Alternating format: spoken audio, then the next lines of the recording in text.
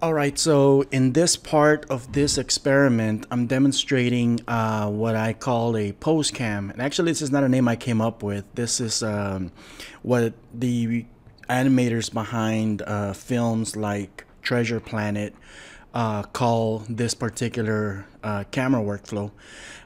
So basically what I have here is in iClone, I'm using the iClone Live link. I have set up, as you can see here on the upper right hand side, a sequence. So when this sequence is activated, it is controlling the Unreal Game Engine. So as you can see, all the movements that are taking place inside of iClone are also happening inside of Unreal Engine.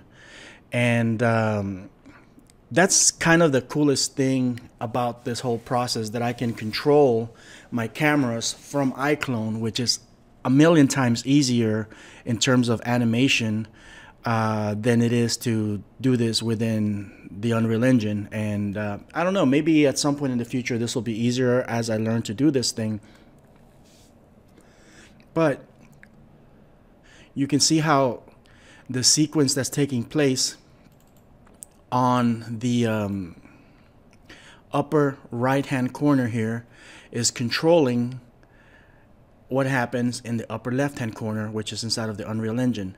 Now, a secondary aspect of this particular rig, this particular workflow, is a camera called the pose camera. And this camera is a camera that is specifically trained to a plane or to the position where our 2D animation will be taking place.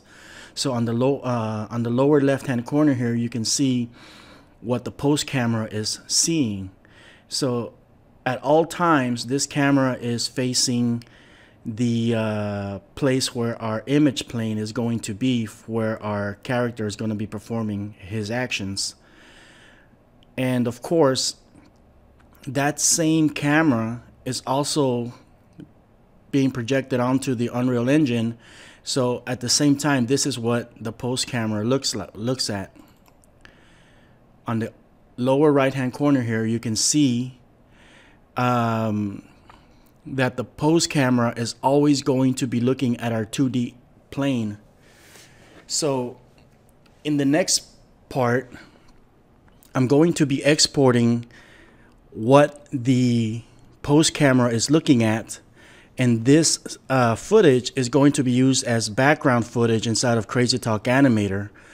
And on Crazy Talk Animator, I'm going to be animating my character performing his actions within this area here. So the end result is that when I put everything together, on the upper left hand corner, that's going to be our final sequence here. And you can see how the pose camera changes sizes and is animated. It's like, in this case, it's going from left to right here, and it's kind of hiding behind those rocks. And that's pretty much what the sequence is going to look like.